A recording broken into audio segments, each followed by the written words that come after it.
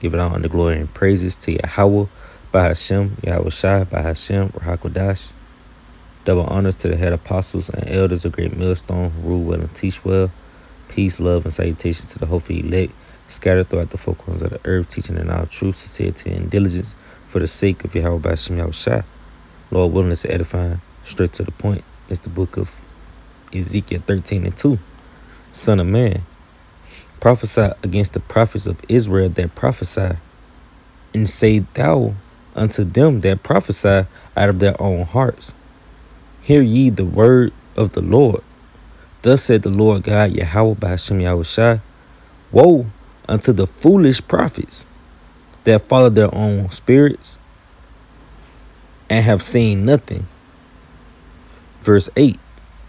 Therefore, thus said the Lord God, because ye have spoken vanity and seen lies. Therefore, behold, I am against thee, said the Lord, Yahweh by Hashem Yahweh Shai. And my hand shall be upon the prophets that see vanity and that divine lies. They shall not be in the assembly of my people, neither shall they be written in the writings of the house of Israel. Neither shall they enter into the land of Israel, and ye shall know that I am the Lord Yahweh by Hashem Yahweh Shai. It's the book of Jeremiah, chapter 23. Woe be unto the pastors that destroy and scatter the sheep of my pasture, said the Lord Yahweh by Hashem Yahweh Shai. Therefore, thus said the Lord Yahweh by Hashem Yahweh Shai of Israel against the pastors that feed my people.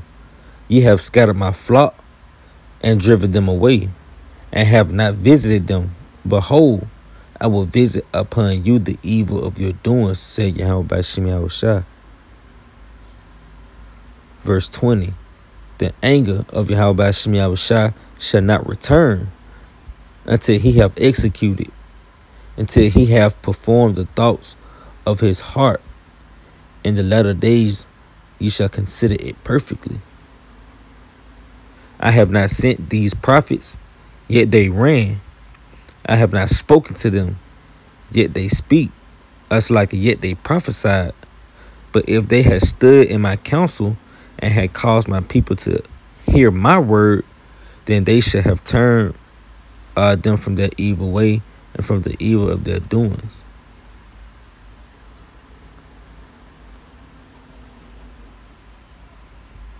Chapter 4 and verse 2.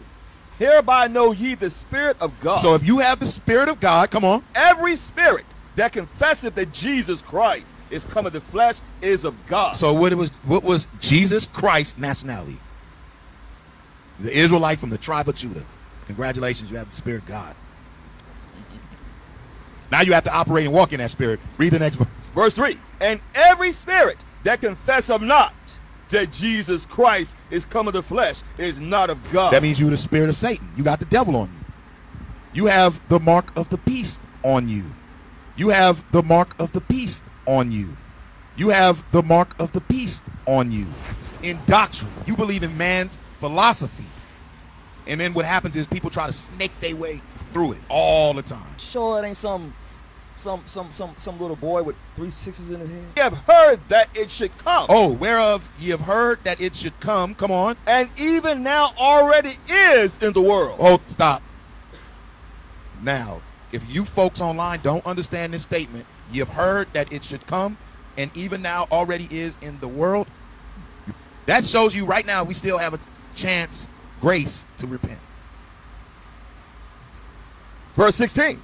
And he calls all, both small and great, rich and poor, free and bond, to receive a mark in their right hand or in their foreheads. So a lot of times people always go into the chip. I'll never see nobody talking about the chip in their foreheads. So the latest startup is called Neuralink, which focuses on the goal of implanting chips into human brains and also connecting brains to computers. Here's what Elon Musk said at a conference in California of invasive surgery. So Thornton, I'm sure that means you'll be getting one soon. I'm gonna get a few for the kid. If somebody put a chip, no. This mark is you being in agreements with the sin. Period. You're in agreements with it. Now, Because if that's the case, let's go to Psalms 37 and verse 37.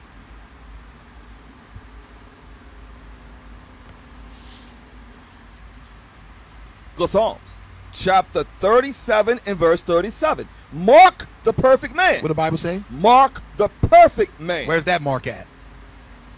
Mark the perfect man. Come on. And behold, the upright. That man is peace. Because when you read in Ezekiel 94, the Most High set a mark upon the men that sigh and cry. The mark is given that understanding.